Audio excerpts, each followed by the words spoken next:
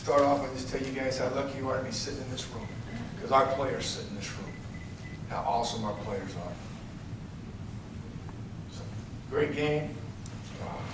Love our players. Love how hard they played.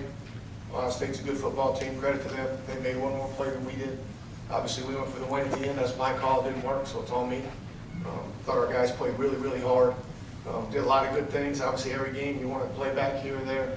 But I'm guessing everybody who doesn't sit in this room every day outside in the entire world didn't give us a chance. The season was over last week. That's what everybody thought. We were done. We were written off.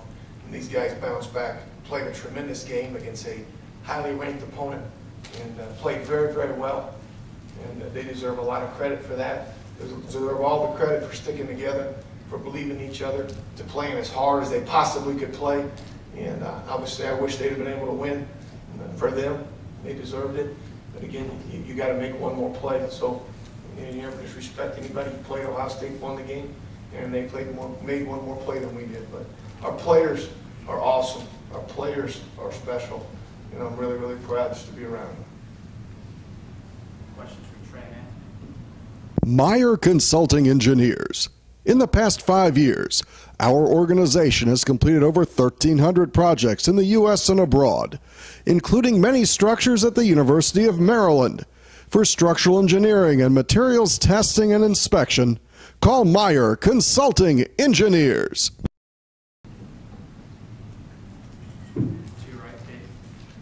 Anthony, your day today, the way it started for you, what do you feel you were able to take advantage of? What did the O-line really do for you in front today? I feel like as a team, we've just been trying to get the running game going. I feel like hats off to the O-line as always. Like I said last week against Indiana, without them, I wouldn't do anything, no touchdowns, no yards, so hats go on to the O-line.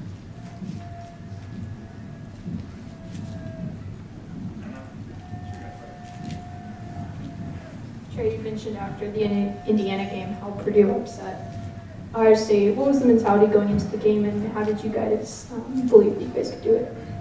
Our mentality wasn't to upset Ohio State. It was to beat Ohio State. We don't look into Vegas, bet lines favoring any of that. We play football games. I've said it before, I'll say it again. We come into every game expecting to win. There was not a moment in the game today where we didn't expect that we were going to win. And unfortunately, down to the last second, even then we had a chance. And unfortunately, we weren't able to pull it out. But this team, that's the mindset we've taken all along, whether we had good times, bad times, or indifferent. The mindset has not changed. It's to win. That's what you go into any competition aiming to do, and we've done that. Back.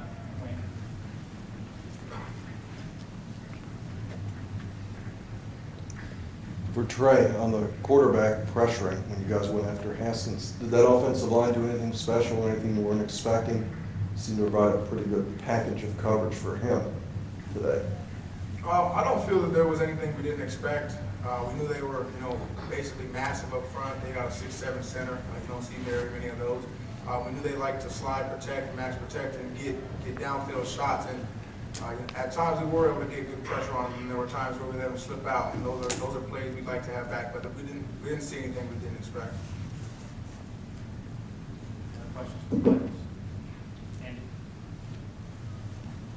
Tre, is there any way you can put in words the swings of emotion of this game? I mean, it was back and forth the entire time, and especially at the end there to get the touchdown in the two-point version of it. To put it into words, we are distraught right now at this point. There is no words that can reconcile what happened to us. I'm sure you can go down the line of every guy who played in that game. They feel that there's one play that they wish they could have back. I know personally there are several that I feel I could have made the difference for the game. And, I feel like as a leader of the team, as a guy who the team relies on, you want the weight on your shoulders. You want to be able to make those plays. We have a lot of guys who are like that, and they made a lot of those plays today, as you saw, but we just weren't able to make enough. And, there's no way to, overcome what just happened. It's awful. There's no other way to put it. In the middle. This is for both of you guys can answer. Was it any different this week and just today as well, managing the emotions going to this game, considering it was senior day and the last game at home and with everything else you guys have had to handle during the course of the season? I mean, all week I feel like we've been locked in because it was senior day, so we knew the importance of this game. It was going to be a big game, but honestly, it was just another game on our schedule.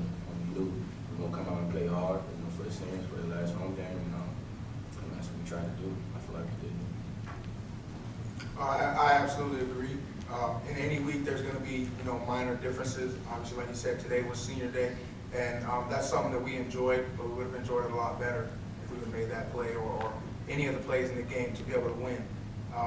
So that's really on that. But any week, you're going to have specificities to that game. You're going to make adjustments, do all those things. They were just a good football team. We were ready to play.